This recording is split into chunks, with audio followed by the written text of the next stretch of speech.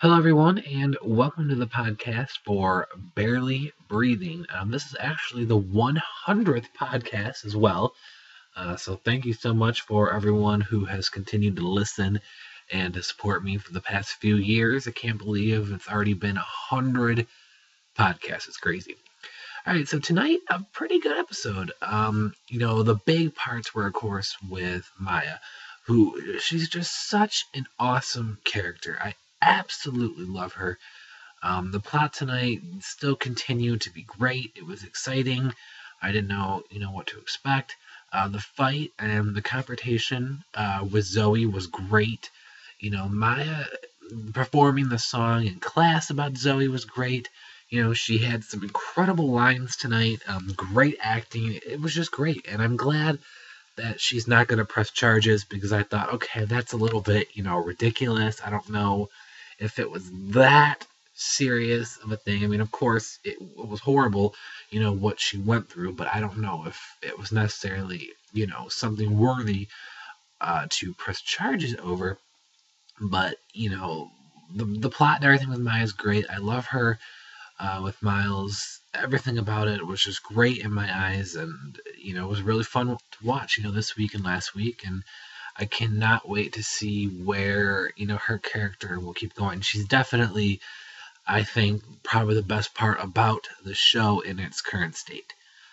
We also had more with Allie and Leo. I was really hoping that she would be strong and be done with him.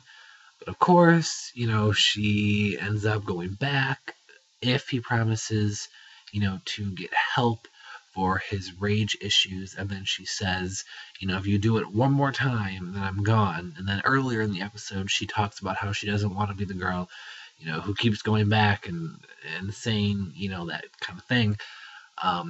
But maybe they do have something good, and if he knows he has issues, and if he is going to work on it, why should he be punished for, a mistake? And, what he did was obviously very wrong and horrible.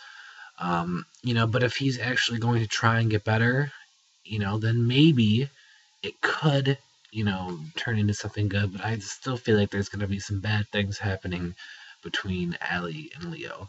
And I'm really not happy she stayed with him because I really don't think it was the best choice. But like I said, maybe a small chance that it could work out in the end.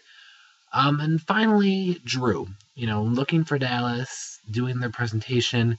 Like I said last week, the whole thing with Dallas to me just felt a bit off. I mean, he's off the hockey team now. We know that from, surprise, surprise, Luke, who pops up in this episode, who has been gone all of season 13 and has been gone for like the last couple episodes of season 12 too. So he randomly popped up again, just like in last week's episode when we had, the pop-ups. But yeah, it almost to me felt like Drew should be in Dallas' spot and Dallas should have been in Drew's spot.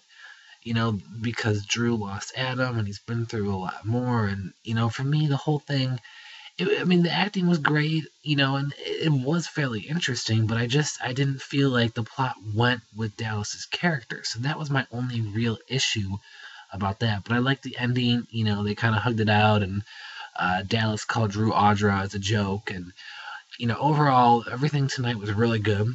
This could potentially be maybe my favorite episode of the season so far. Definitely very high up at the top. I enjoyed it a lot.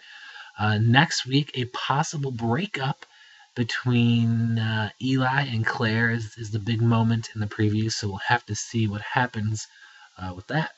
So thank you so much, everyone, for listening. 100 podcasts, and I will talk to you all next week.